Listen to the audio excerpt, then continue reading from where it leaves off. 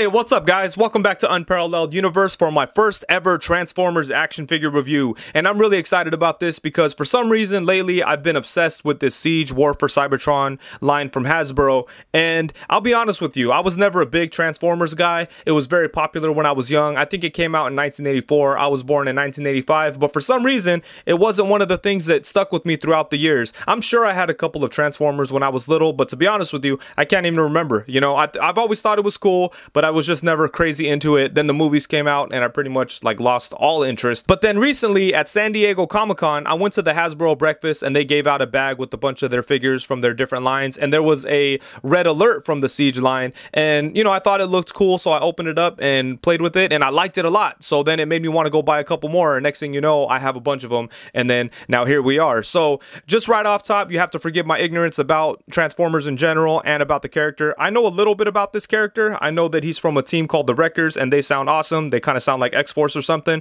but I was very excited when I saw this in stores because I think this is one of the first new ones that has come out since I became interested in this stuff, so it's really cool. But anyways, so what we're looking at today is the Siege War for Cybertron Deluxe Class Impactor. Starting with the packaging, you are able to see the figure right here. You get a very good look at it through the window box. I like all the different artwork and stuff we have going on here. It looks very cool. I love this artwork on the side of the box. Impactor looks badass right there.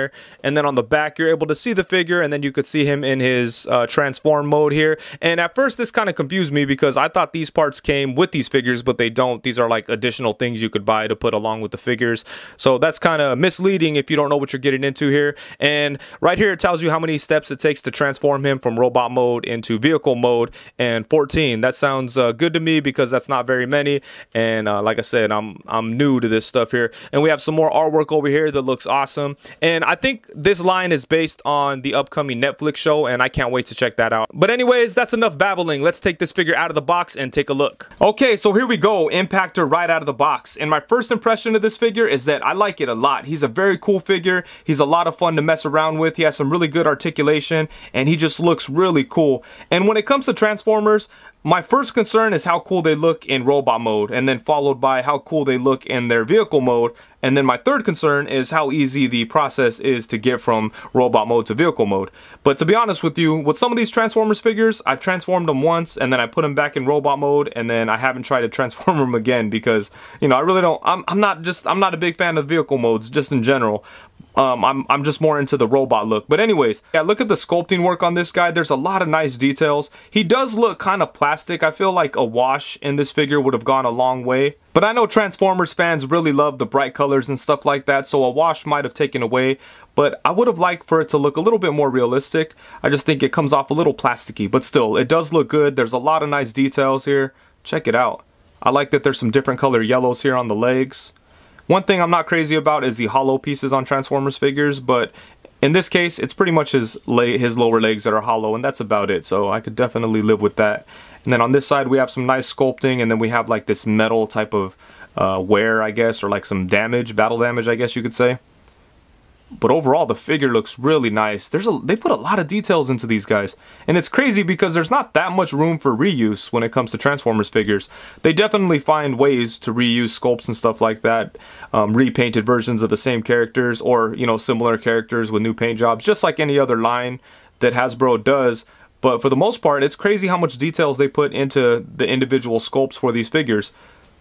And then you do have the Autobot logo here on his chest. And it's kind of small, but you could definitely see it. That looks cool. And then his head sculpt is really nice. I love this design. His helmet kind of reminds me of, like, not a Viking helmet, but you know those kind of helmets that like Leonidas wears with the mohawk type of thing in the middle? That reminds me of. And that is awesome, especially given what I know about the character. It seems fitting. And I know this guy didn't appear in the G1 cartoon, but the face definitely feels G1 inspired, especially the actual face itself, the silver part. And then you have the red eyes in there that look cool. Yeah, I love that head sculpt, man. That's really nice. And one complaint I do have about the figure is this thing does not swivel, so it's kind of stuck in place right there. This little shoulder cannon goes up like that, so that's cool, but it doesn't swivel at all, so that kind of sucks. Oh, back here we have some more hollow pieces, but you know, that's okay. It's not a big deal. It's on the back of the figure anyways. But yeah, good stuff. So let's take a look at some of the accessories that he comes with, because he does come with like a gun here. And the gun is cool because you could just kind of put it in any one of these little ports that are all over the figures. And you have them everywhere. So even if you don't want him to hold his gun, you could throw it back here. Call it a day. So there you go. And the gun, I mean, you know, again, it looks a little plasticky and stuff. But still, it's cool. And then one thing that's really cool on the Impactor here, or on Impactor, the Impactor. But yeah, we have this little drill bit kind of thing, I guess you could call it. And you could stick it into his hand there. And originally in the box, his hand was like this, you know, so he has a fist. And you could just flip his fist around and stick the impact thing in there. And it works on both hands, obviously, so that's really cool. But yeah, I'm really enjoying this figure, man. And again, it's because I did some research on the characters, so this character just kind of stood out to me. He seems like he's a savage. I guess he got kicked out of the Wreckers for executing Decepticons. And I really didn't know that Transformers got that hardcore, so that was like a surprise to me. But yeah, this figure is really cool. I'm really enjoying messing around with it so far. For some size comparisons, here's Impactor alongside the Siege War for Cybertron Soundwave and the Siege War for Cybertron Ironhide. And I like these two figures a lot too. These are definitely some of my favorites so far. And then next up, we have him alongside the Siege War for Cybertron Red Alert and one of his Wrecker teammates, which is Springer. And that figure comes from the Transformers like Thrilling 30 line, I think it was called. Thanks to everyone on Instagram that helped me out with that because I had no idea what line that figure was from. I bought it at a toy show for like 15 bucks. I thought it looked cool, so I picked it up. Turns out it was a good deal, so I'm happy about that. And I do have the Siege Springer. I just haven't opened them yet. And I'm not even sure if anyone cares what these Transformers look like next to other figures, but for the sake of Unparalleled Universe tradition, here he is next to the Marvel Legends Bucky Cap and Marvel Legends Pizza Spider-Man. And then now here we have him alongside the Hasbro Lightning Collection Green Ranger and the Figure Arts Leonardo. So now we're going to go ahead and try to do the transformation. Luckily, he comes with instructions, and I know the back of the box said it's 14 steps, but once I was looking at this, it looks like it's actually 19 steps. What part of the game is that? Kind of misleading there, Hasbro. But anyways, I'm really happy that it does come with instructions, because if not, I'd be completely lost. I'm curious if, like, you know, old school Transformers fans are able to figure these things out without instructions. I'm sure they are, but yeah, for me, I need these instructions, so I'm happy they're there. But let's get into it. I'm gonna go ahead and do this step by step. So step 1 is to turn his head 180 degrees. Step 2 is to flip this part open. Step 3 is to bring his head down into his torso. Step 4 is to close this back up. Step 5 is to flip this way. And then for step 6, we flip the figure around and then we bring this chest compartment up. Step 7 is to bring his arms up and have them in front of him like this. 8 is to flip his hands into his forearms. Step 9 is to swivel these around on both sides there. And step 10 is to attach the gun to the underside of his arm. And then step 11 is to bring his arms underneath this chest piece here. And then the chest piece just pegs in there, but we'll do that after we bring this one down too. So this all pegs together, the gun pegs into the two hands. And step 12 was actually to peg this into the arms, so there we go. 13 is to bend him at that torso joint. 14 is to bring his feet out like this. Then for step 15, we bring these things down. Step 16 is just to clip that together. 17 is to bring these guys back. There we go. Same thing on this side. There we go. And then step 18 is to bring these things back into here. And they do clip on there somehow. Let's see here. There we go. That one went right in. There we go. They clip in like that. For the very final step, which is step 19, we just plug this into here. And bam, there we have it. Impactor in his Cybertronian vehicle form. And this thing is really cool. And from what I understand, this character doesn't have like an Earth-based vehicle mode. So that's why this thing doesn't look like an actual vehicle that you'd see on Earth. It's like alien-based and stuff like that. So I think this looks awesome. And I like how this detail that we saw earlier on the figure ends up being right here where the vehicle would be driving. So it looks like it's kind of messed up from driving around. So that's awesome. And then you still have all these holes exposed, so you could like move the weapons around, put them in different spots. That's awesome. Then you have these things in front, whatever they are. But yeah, this thing looks cool. I love the fact that it was simple enough to get to this form, because if there's too many steps or it's too complicated, I'm intimidated by it at this point. Hopefully that'll change in the future and I'll be more welcoming to the more complicated transformations. But for now, I love when it's simple just like this, so I'm very happy with this. And the articulation on this figure is actually pretty good. I feel like he has more articulation than some of the other Siege figures. And the reason why is because some points of his transformation actually increase the amount of articulation he has. So that's really cool when that works out. There was a similar situation with Soundwave. I know that's not the case with a lot of these Siege figures, but I'm happy that that's the case here. So let's go ahead and take a look at it here. First off, his head is on a little ball joint, so it can move side to side. And he could look up to about right there, but then he does have this little piece here that kind of flips open, and then you could bring his head back a little bit more, but you don't want to go too far back because then it looks unnatural. But, you know, you could bring it back just a little bit by shifting that thing. I think that still looks pretty good. Can't really go down at all. It's kind of stuck right there. It has a little bit of tilt, and as I mentioned, it has side to side. And then for the torso, he does have like a swivel right here in his mid-torso.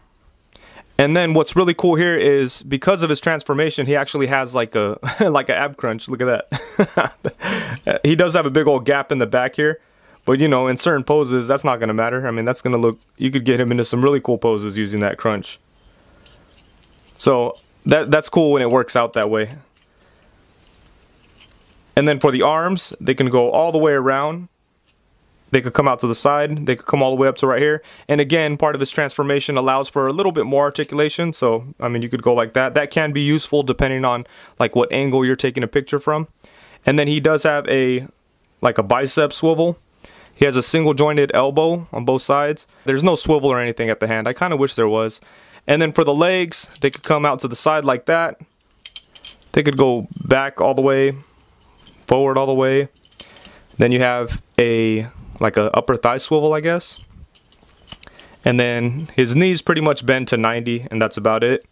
And then his feet are really interesting because, again, part of the transformation allows for him to have like ankle rockers. And that seems to be the case on a lot of the Siege figures.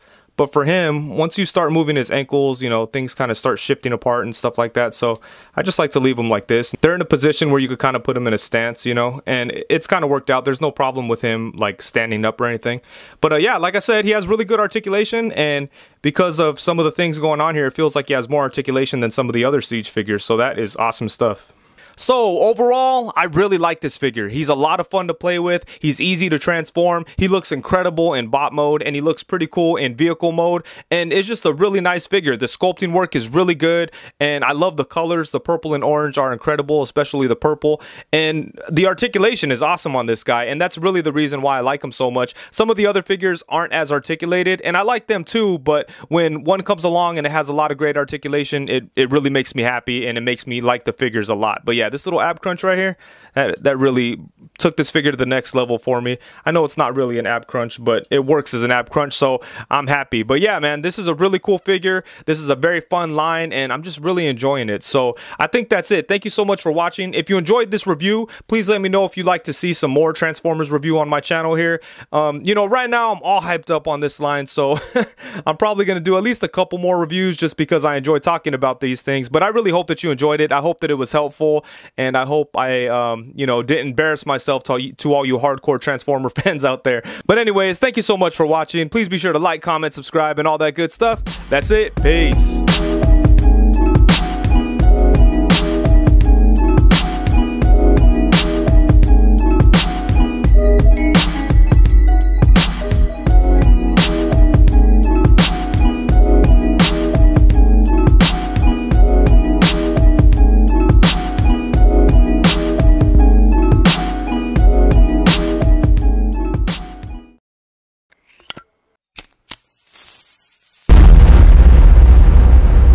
Crispy.